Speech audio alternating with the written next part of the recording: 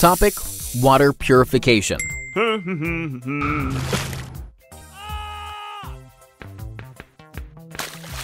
Why is alum added to water?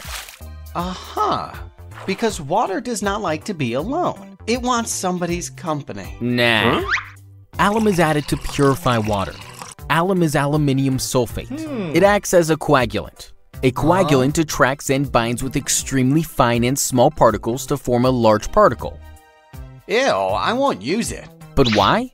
Because it will attract all small insects and make a large insect. Oh, you're just unbelievable. When a solution of alum is added to impure water, it attracts and binds with contaminants and fine suspended particles of mud, dirt, etc. to form large particles. Being large, these particles can be removed by filtration, or when they settle down due to gravity, they can be removed through decantation, giving us pure water.